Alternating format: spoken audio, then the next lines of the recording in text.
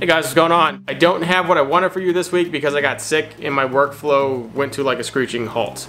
Don't worry, it's not the coof. It was something else.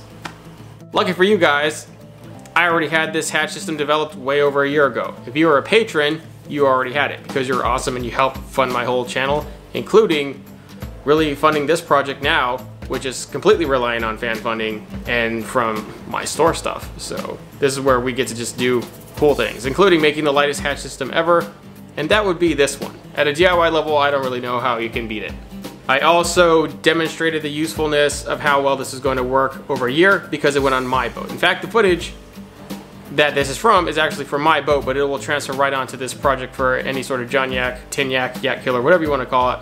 It'll go right on there because we do have pretty good, successful use of the system, and I'll talk to you a little bit about where it really peaked. And as everything, when we develop something, we always modify and make it a whole lot better. And on this system, it'll be way better, like a lot better. Shout out to my patrons and YouTube channel members because you were an even bigger giant chunk of this whole deal, which is why you had all this stuff over a year ago. Shout out to Chris Simmons from Gun Jon Boats, who challenged me on Facebook in our group saying that he could defeat any sort of like frame design I had with popsicle sticks, and he kind of was successful a little bit. Like, his video is up here, you should check it out. I think it was he did a pretty good job. So without further ado, let's get into the tape.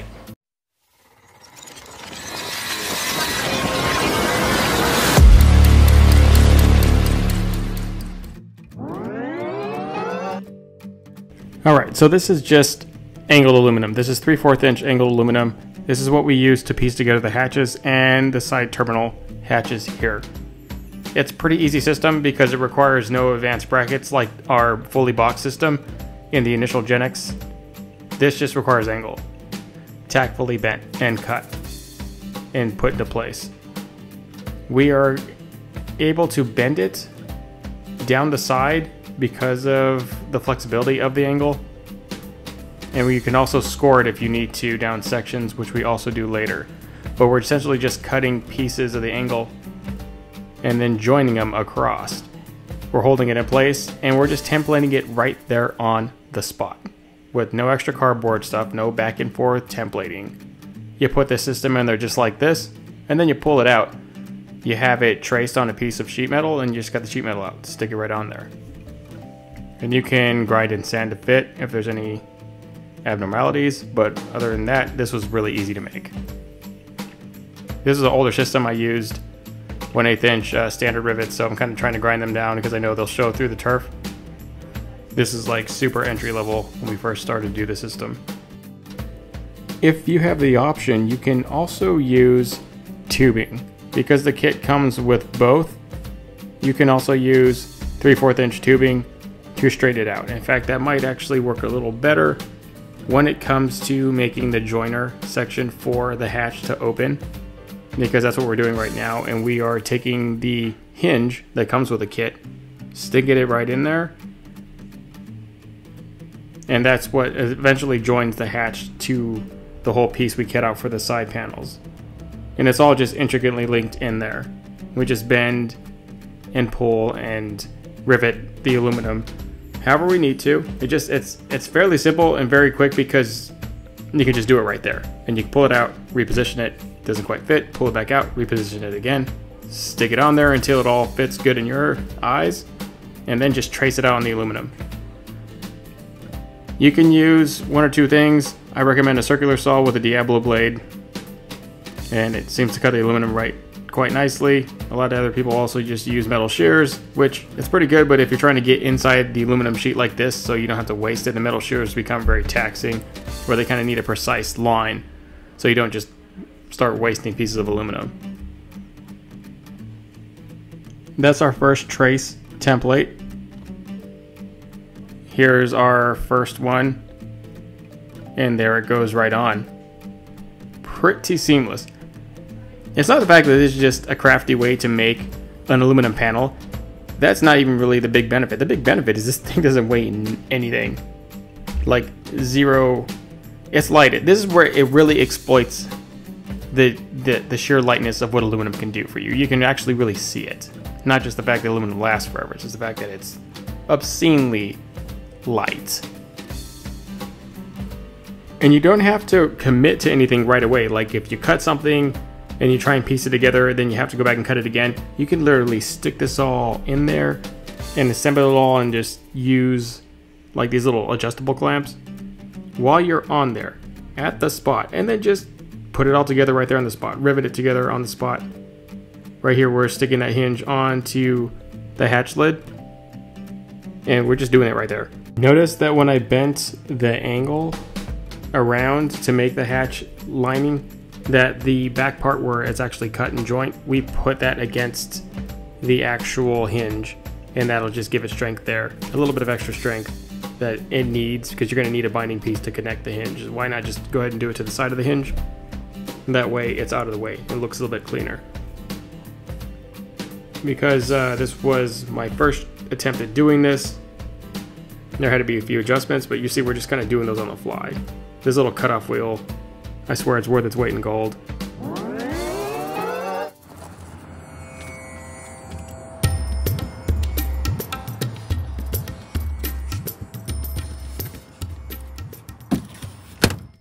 Alright, so this is where I feel like this is my boat after several months of use, where I beat it and abuse it and I do whatever I gotta do. This Amazon turf, surprisingly, is not, I mean, other than it's getting its work in, I stopped caring about keeping it clean. I just wish I had chosen a different color. So this is the end. This is the angle bent. It's tactfully cut with the sheet metal over it, and it's double layered. Snow cam, we have snow cam all day on our site though, different colors. That's also grooved. So it's double-sided. That actually cuts down a lot of heat that actually gets into the compartment. Pretty happy about that. We also ran 1/2-inch tubing. That's the one thing I didn't show you in the deal, is we ran 1/2-inch tubing for under supports, which fit underneath here pretty tactfully. Left enough room so that it cleared the dry hatches. Here, I gotta come back in here and clean all this up. But this just works so well by itself. I haven't really paid too much mind into cleaning it, but it's, you know, my stuff's been out here, as you can see. It's not the best day. It's been raining forever, and this stuff is just bone dry. The whole system's bone dry. There's like 3 generations of different stuff in here, but it all works really tactfully. So this works. This actually works extremely well. And considering the span of the hatch it is, I mean, the under supports are really, they're paramount. So the 1/2-inch tubing in the 2 sections is still pretty light. And so I'll probably be tactfully doing this in the John Yak the exact same way up, especially for bigger hatches. Because the rest of these, they're these major hatches, including this one. These are all the fully boxed frames from the Gen X, and this is, well, theoretically Gen 7. They're so much lighter, and maybe not as strong in terms of stiffness because of the angle brackets and the tubing jointed, that we ran a significantly less pounded hinge. Like you can get a 50N or a 40N strut, so only like a 8 or a 10 pound strut max, where we're using 20 to 22.5 and up for all the other hatches. It's just overkill. Now this is maybe one of the newer ones. I was kind of rushing this. So this is what you got to pay attention to. When you do mount the hinge to the side panel that you make sure the hinge is raised up, like it's up more, so that it peaks at least equal to or over the turf itself. That way you don't have any binding, because this one actually, well, it doesn't bind that bad. But if I'd have raised it a little bit more, I could have gotten complete clearance.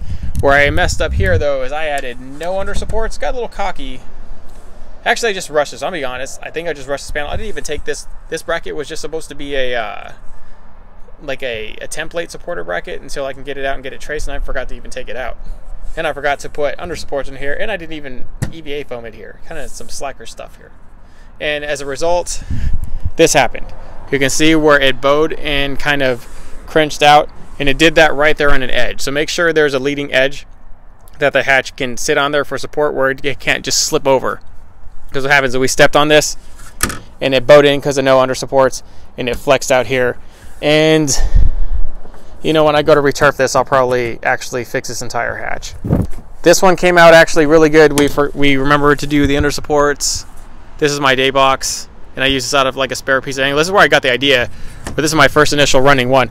But the hinge in here is like way in there. Look how deep in there it is. So that's a no good. That's like super deep in there, and because of that, this is That's as far as it'll open without giving me a lot of problems. So if you want to open up and you don't want to even put struts on these, you don't have to worry about it. You want it just to bend all the way and lean against your gunnel, then move the hinge higher up. Other than that, it's fine. I mean, you want to look at some tubed ones. These are our Gen X ones. So these are the tubed ones. And those are pretty strong too. Very strong in structure, so if you just don't feel like the angle is going to cut it for you because you're a little heavy or whatever, you can do the tube ones with the brackets. They are heavier though. So if you're like trying to go all out and lightness is the key, then you know Gen X is still going to be as lighter than pretty much anything else you're going to use except for Gen 7. So this is still a good suitable alternative, and you can do this, it just takes longer. It's not as easy to put together, and it is more expensive. But it is definitely worth it if you're going to do a bigger boat like this. I wouldn't do a boat like this out of Gen 7, like not all of it. Not all of it, especially not for like the payload of people I have on at any given time, but for like a yak killer, a single person boat you're going to have in not the most rough conditions. I mean, like you're talking about like rivers, creeks, ponds, like Gen 7 is going to do it all day. Because of the already much more improved design that we have of this system I just showed you going forward into the yak killer, I do expect it to have none of the issues this one had and be completely where it needs to be in terms of lightness and all that stuff. It's going to be there. So you stay tuned and just wait for it because it is coming. The next though, we're going to be tackling a few of the lingering problems with the Jon boat, which is the transom and the paint job, which have problems. Also check out my other channel, DIY Culture. It is there and I love it. I think this is great. I'm demoing it now and I'm pushing it forward in this design because I know people are going to try and replicate it, and that design has been on there for over a year. And as long as you follow everything I did for like the first hatch I showed you, which was the best hatch, and all your hatches should pretty much come out flawless. They should come out great. It all comes in the system with the Gen X kit for the John Yak. So it's pretty nice, pretty seamless kit. Stay tuned for the series, guys. It's going to ramp up.